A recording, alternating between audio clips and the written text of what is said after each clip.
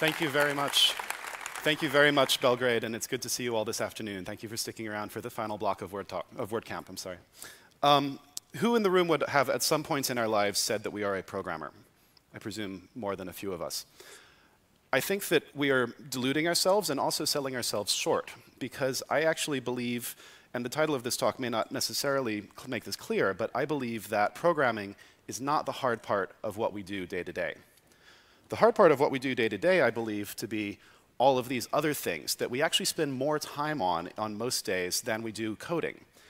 The communication and the process that surrounds the programming, that surrounds those narrow windows of time where we are actually writing code into a text editor.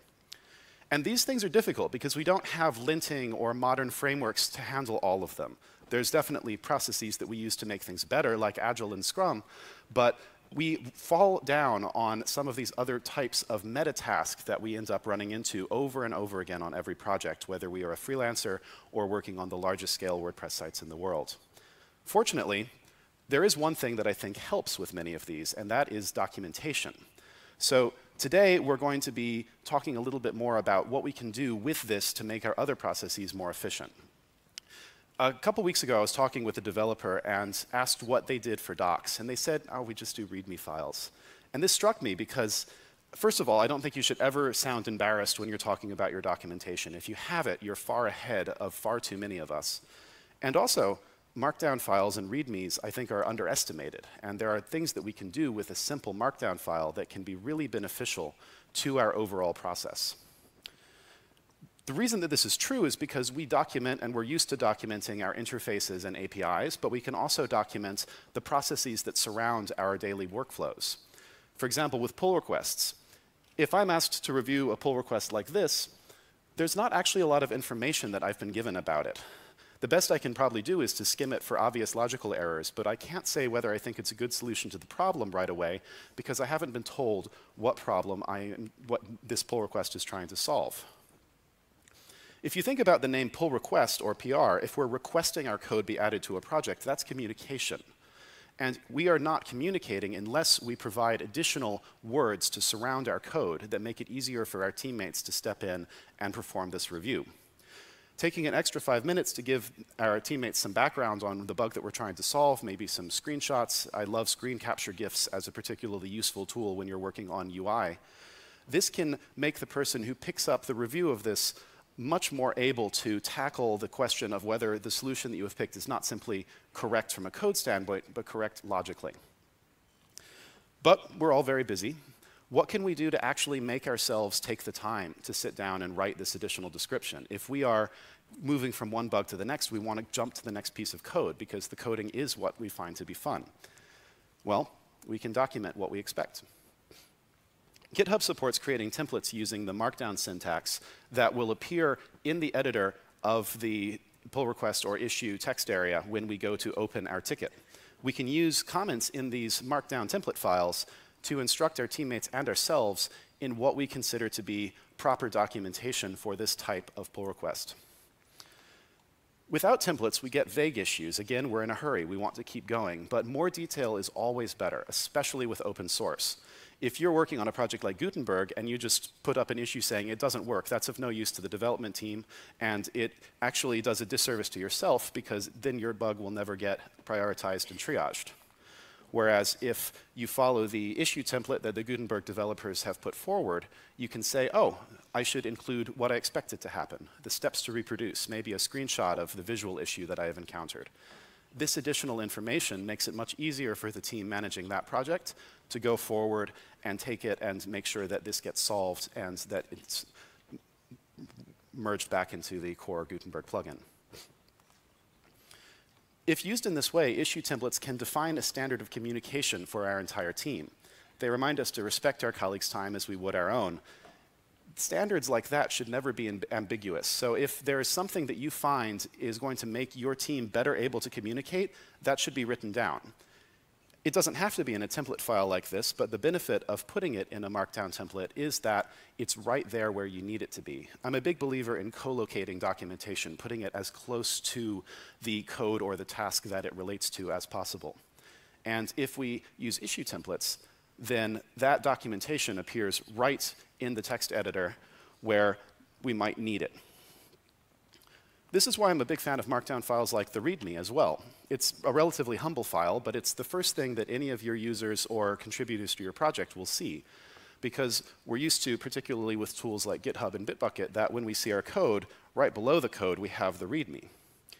Open source READMEs, I think the ones that are really successful tends to be very complete. They might have not just the information about what the README is for, or what the library the README documents is for, but also background on why it exists, how to install it, getting started instructions. In Redux's case, they even have links to video tutorials and blog posts and a whole host of sample applications, as well as a quick section about when Redux would not be the appropriate solution for an application. And this is something else that we probably don't think to document often enough. When is the tool that we are building not the right solution for the job? So that's a good README for an open source project, but the projects that we work on for client work might actually look quite different. The projects that we work on for something like Gutenberg will be different still. What information belongs in a README depends on the context. Our READMEs for human-made projects, for example, focus on things like team hierarchies and responsibilities, onboarding steps, the questions that we will be asking if another person from our company joins the project or when we hand it off to a client's development team.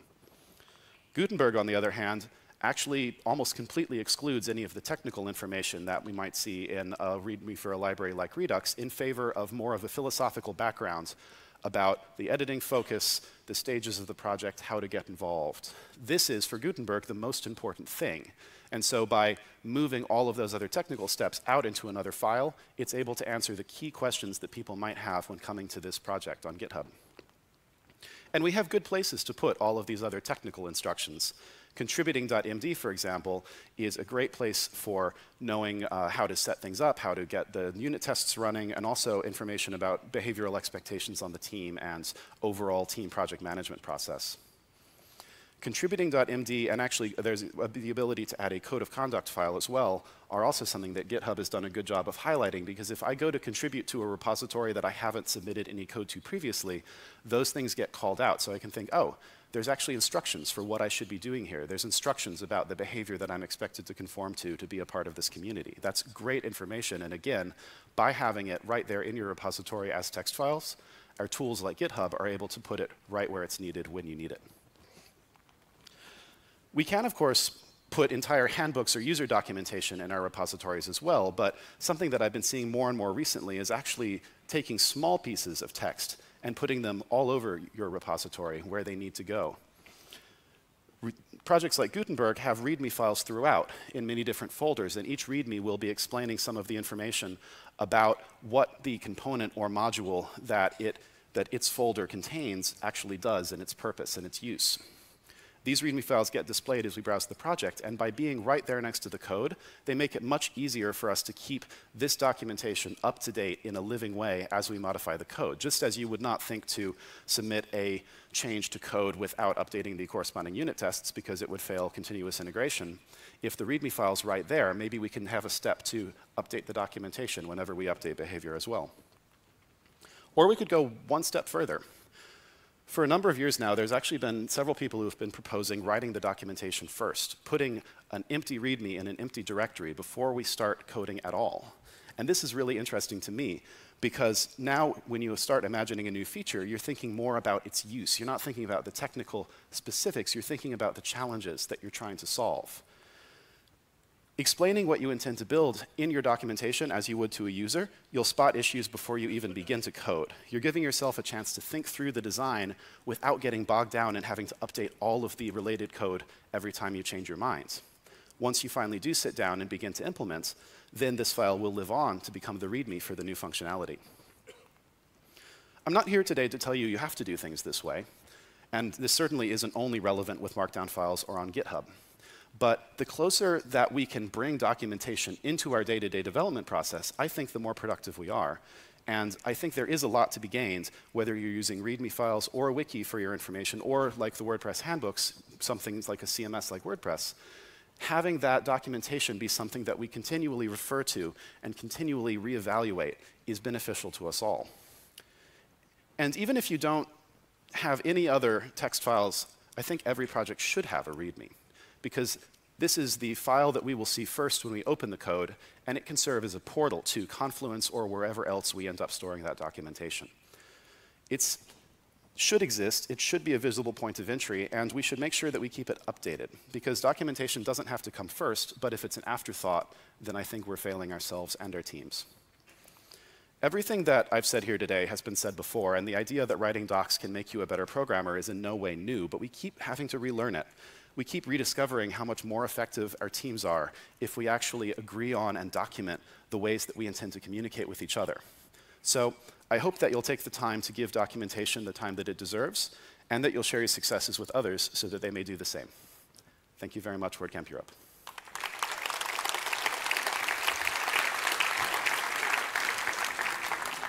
Thank you. Questions? We have one here. It is very hard to see.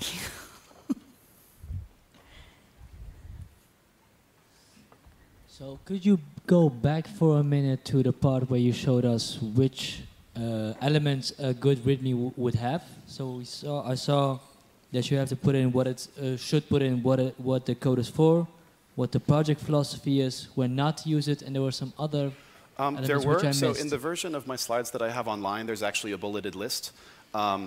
I think that's faster than going through the animation again. Keynote's kind of slow at that. Right. But also, I would say that it does depend on the type of project that you're working on. So if I was working on a plugin for the WordPress community, I would probably be focusing on installation instructions and where to find documentation and support information, and then move the technical information about how to maintain it either farther down or into a contributing file, because that's more relevant to the company that's maintaining that plugin or the community that's maintaining that plugin.